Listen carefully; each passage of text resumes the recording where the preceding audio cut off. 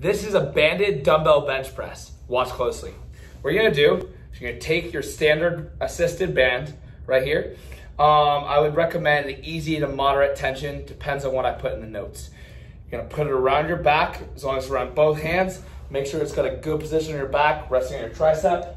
You're gonna pick up your dumbbells, go back into your best position. It's gonna add some tension at the top. As you press up, it's gonna continue to get harder.